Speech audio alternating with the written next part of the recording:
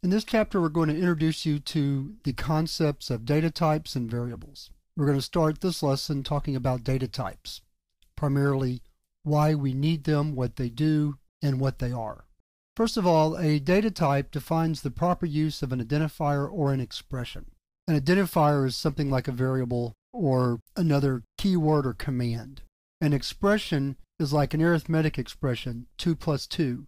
Or in the example we saw earlier with the Hello World program, the string Hello World is also an expression. So a data type determines how an identifier or an expression can be used. Data types also determine what type of data can be stored in an identifier or written in an expression. I'm going to show you some examples of that in just a moment.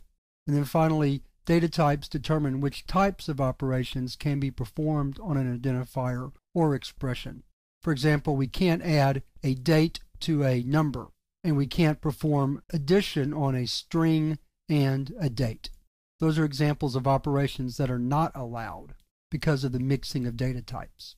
So an example of an expression that is allowed is the expression 12 plus 2.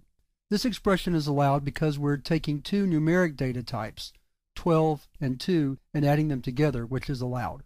On the other hand, 12 plus Mike is not allowed because it doesn't make sense to add 12 to a string. Now there is something called concatenation where you glue two strings together.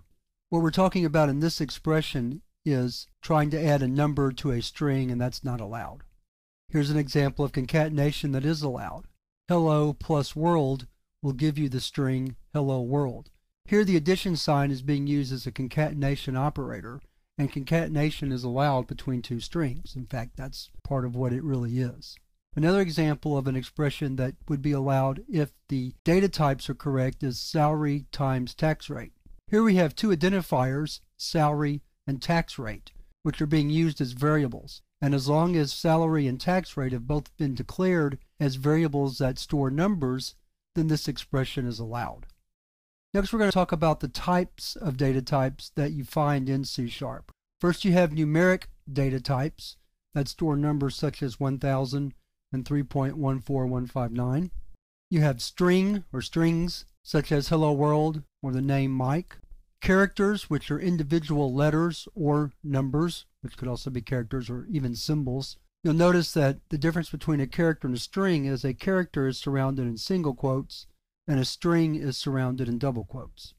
Another example of a data type are Booleans, or the Boolean data type, and that allows true or false values. So data types are very important to programming languages, and in the next lesson we're going to talk about the first of those categories of data types, the numeric data type.